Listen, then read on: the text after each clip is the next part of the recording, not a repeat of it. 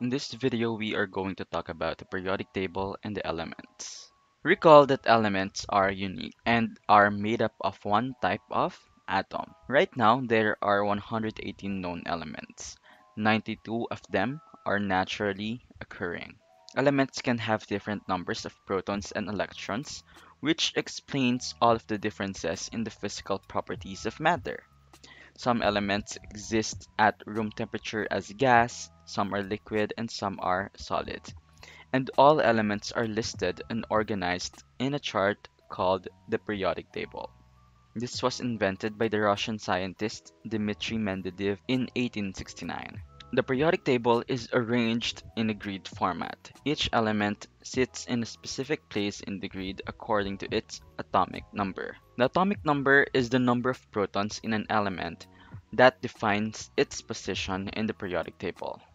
You have to take note that in a neutral atom, the number of protons is equal to the number of electrons. If you look closely, you will see this. So this 11 is called the atomic number. This is the chemical symbol, this is the element name, and the average atomic mass, 22.98977. In some references, you will see this pattern, which is called the electron configuration. Electron configurations describe where electrons are located around the nucleus of an atom. Now let's go back to the periodic table. It is also organized by rows and columns. A horizontal row is called a period. A vertical column is called a group or a family. Now, groups have similar physical and chemical properties. The group number can be written in a couple of different ways. First is from 1 to 18. This is the IUPAC recommended numbering system. This is more unambiguous but less useful. Next is by naming the tall columns from 1 to 8. And you have to take note that the structure of the table is based on the mass. The elements are arranged from left to right by increasing atomic number. What does it mean? It means that as you go from left to right, each element has one more electron and one more proton than the element to the left of it. For example, hydrogen. Hydrogen has one electron, helium has two electrons, lithium has three electrons, and so on. Elements in the same column have similar physical and chemical properties. With that, you have to remember that the periodic table is governed by the periodic law, which states that physical and chemical properties of the elements recur in a systematic and predictable way when the elements are arranged in order of increasing atomic number. The periodic law is considered to be one of the most important concepts in chemistry. It helps chemists to predict how an element will behave. Now, the elements in the periodic table are split up into three categories. We have the metal, metalloid, and the non-metal. I changed the image for you to easily visualize it. In many cases, the letters in a chemical symbol correspond to the name of the element, but not always. For example, oxygen, O, zinc is Zn, but gold is aurum, Au. Aurum is the Latin word for gold and the source of its chemical symbol Au. Now let's talk about the metals. Metals are solid at room temperature except for mercury, which is a liquid at room temperature.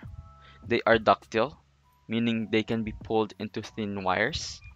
They are lustrous or high luster, or they are shiny. Next, they are malleable. They can be hammered into thin sheets. They are also good conductors of electricity and heat. And metals are prone to lose electrons easily. For example, we have lithium batteries. Now, these are your nonmetals. Mostly they are in the right, except for hydrogen. Okay? Nonmetals have properties that are opposite from those in metals. They are dull, brittle, poor conductors of heat and electricity. They can be solid, liquid, or gaseous at room temperature, and they have the ability to gain or share electrons easily. Some examples are nitrogen, sulfur, bromine, and selenium. Now, of course, we have the metalloid. the last category. Metalloids have properties that are mix of metal and non-metal properties. They are solid at room temperature, they can be dull or shiny, and they are a mix of good conductors and poor conductors of electricity and heat. Metalloids are also characterized by having physical properties that tend to be metallic and chemical properties that tend to be non-metallic. Again, a family in the periodic table is a set of elements that share the same properties. The characteristics of each element's display is determined by the number of valence electrons. Valence electrons decide on how the atom will react in a chemical reaction. They are the electrons in the outermost shell of an atom. Now you have to remember that every element wants to have a full octet, which is typically, but not always, 8 electrons in the outer shell. To get the full octet, an element will either gain or lose valence electrons.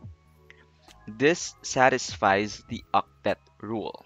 The octet rule states that the elements must combine in such a way that each atom has 8 electrons in its valence shell, so that it has the same electronic configuration as a noble gas. Now, there are 5 major groups in the periodic table. Now, let's talk about them one by one. First, we have the alkali metals, or the group 1A. Elements in this group have the following properties. They have one valence electron that they will give up easily to get an octet. With that, the ion form of these elements has a positive 1 charge. They are soft, metallic solids that are also shiny, because again, they are metals. They are also good heat and electrical conductors and have low densities and relatively low melting points, which decreases with atomic mass. Next, we have the alkaline earth metals, or the group 2A. So they contain two valence electrons that they will give up. So the ion form has two positive charge. For example, we have the calcium ion. So the charge of the calcium ion is 2 positive. They are metallic solids which are harder than alkali metals, and they are denser, have higher melting point, and are better conductors than alkali metals. Next, we have the transition metals from group 3 to 12. The number of electrons that these elements can lose varies. It means that multiple charges are possible. They are hard metallic solids which are very good conductors and have high melting points. They are also shiny, dense, and lustrous. Next, we have the halogens. Halogens have 7 valence electrons. Because of that, they have the highest desire to gain an electron to achieve the full octet. With that, halogens are very reactive nonmetals. They also have high melting points and boiling points that increase as the atomic number increases. Next, we have the noble gases. The noble gases have 8 valence electrons except for helium, which has 2 valence electrons. Noble gases rarely react with other substances because they have a complete outer energy level. They achieved the full octet. Now, how about those two rows of elements that are below the main periodic table? So remember that these elements actually fit into the table right after group 2A. They are often shown below the main table because the table would be too long to fit on the page. These elements are known as the lanthanides and actinides. Lanthanides are also called rare earth metals, which comprise elements 57 to 71. They have properties that are similar to lanthanide, which occurs at the beginning of the row and has an atomic number 57. So that's why they are called lanthanides. Actinides are elements from 89 to 103. These are mostly man-made elements that don't exist in nature. Two exceptions are the uranium and the plutonium.